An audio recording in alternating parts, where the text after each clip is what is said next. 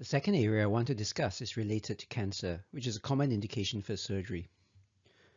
What has become evident is that even the most successful resection surgery of the most localized cancer with histologically clear margins will always leave minimal residual disease.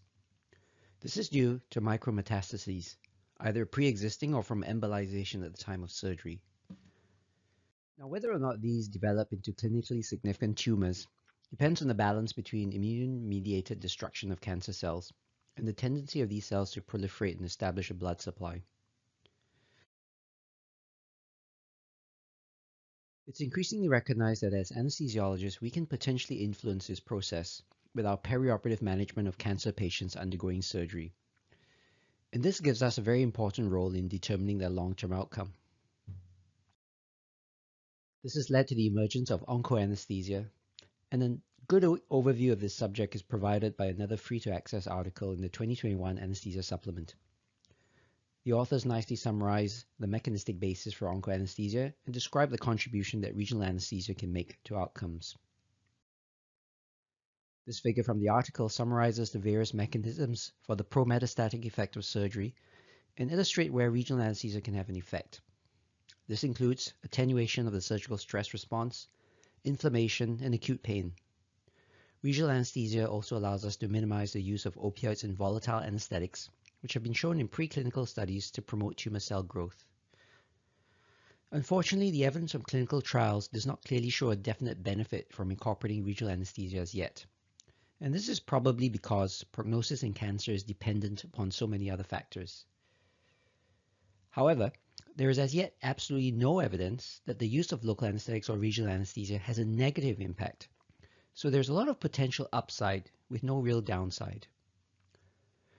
We should also not overlook the fact that Neuraxial blockade has been shown to contribute to enhanced recovery, particularly in thoracic and abdominal surgery. This contributes to improved outcome by allowing patients to engage in adjuvant therapy earlier and placing them in a better physical condition to tolerate the rigors of treatment. If we want to provide regional anesthesia for thoracic and abdominal surgery, the traditional method has been to perform a thoracic epidural.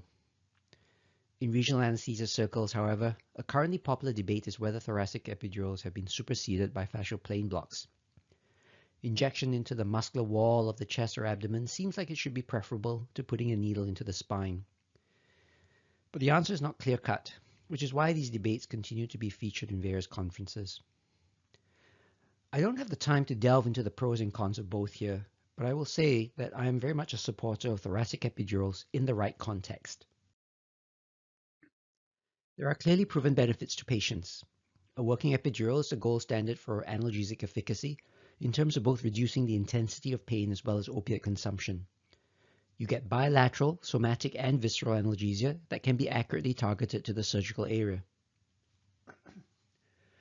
Opiate sparing minimizes the risk of adverse effects, notably nausea and vomiting, and intestinal ileus, which accelerates recovery.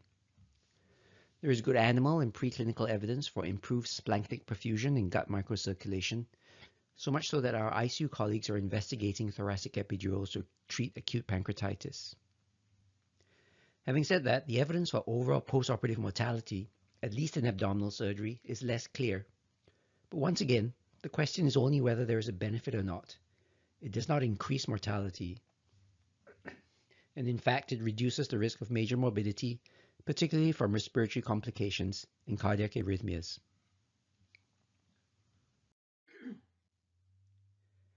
It also isn't as dangerous as we believe. Here are three large database studies of thoracic epidurals looking specifically at associated complications.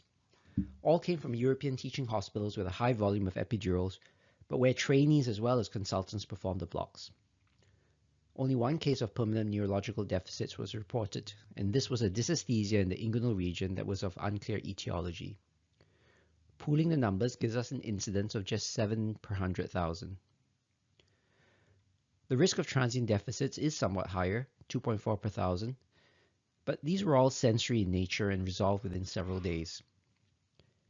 Epidural hematoma in the elective setting is much less common in thoracic than lumbar epidurals, and only one case was reported out of these three studies, again giving us a pooled incidence of 7 per 100,000.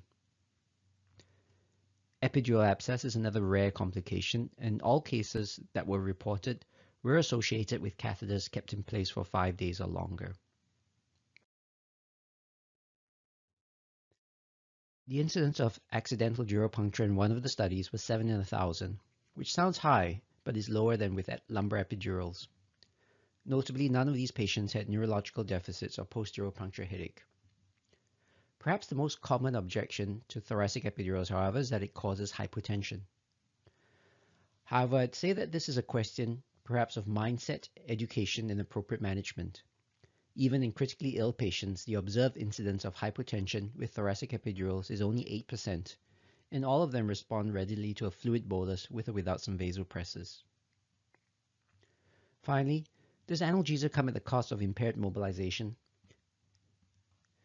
Lower limb weakness is rare with thoracic epidurals, particularly if appropriately low concentrations of local anesthetic infusions are used.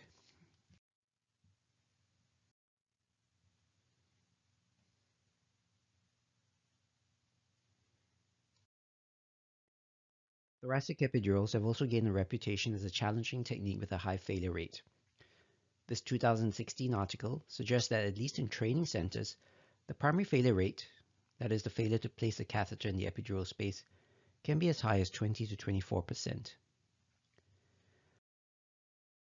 However, I think we might be exaggerating this somewhat. Remember that thoracic epidurals provide bilateral coverage with a single puncture and a single catheter, unlike abdominal wall blocks. So it's actually less complex perhaps than inserting and maintaining multiple fascial plane catheters. And if you have proper technique, a good understanding of vertebral anatomy, and have been trained well, it can be successful 99% of the time. I do recognize, however, that there is a vicious circle of declining popularity and inadequate opportunities to practice and learn the technique. But speaking as somebody who now only occasionally inserts thoracic epidurals, there are other strategies that we can use to improve success, including the use of ultrasound imaging and confirming epidural catheter placement with epidural stimulation or waveform analysis. I describe ultrasound imaging of the thoracic spine in a separate YouTube video, but very briefly, ultrasound lets us visualize the flat plate-like thoracic laminae as almost horizontal hyperechoic lines. And the gaps between these flat hyperechoic lines is the interlaminar space. Hyperechoic elements within the interlaminar space or gap represent the bony lip of the lamina or the ligamentum flavum. Ultrasound therefore tells you where the thoracic interlaminar spaces are, how deep they are from the skin, and where the midline is. This information marked on the patient's skin lets you more accurately triangulate your needle insertion. In patients with scoliosis or degenerative disease, you can also determine if one or more, left or right, of the paramedian spaces are more open than the other. Regardless of whether you use ultrasound or not, it is important to adopt an appropriate insertion point and trajectory. To me, this means staying medial and close to the midline, just alongside the spinous processes, and keeping the lateral to medial angle small. Keeping to one small and constant lateral medial angle limits your redirections to just one plane, cranial and caudal. This reduces error and increases the chance of success.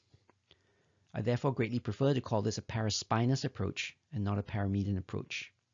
And I believe this is what is actually happening when we perform a so-called midline thoracic epidural. Needle entry is usually readily confirmed by feel of the ligamentum flavum and the usual loss of resistance to saline or air, which all of us acquire with training in the labor and delivery suite. Loss of resistance can sometimes be unreliable, though. This has led to the development of methods to confirm that the catheter tip is actually lying within the epidural space. The two methods with proven benefit are epidural stimulation and waveform analysis. Epidural waveform analysis requires only a pressure transducer kit and a length of sterile tubing to connect it to the hub of the needle, essentially an arterial line kit. This makes it accessible to almost everyone. The presence of a pulsatile waveform indicates that the needle or catheter tip lies within the epidural space.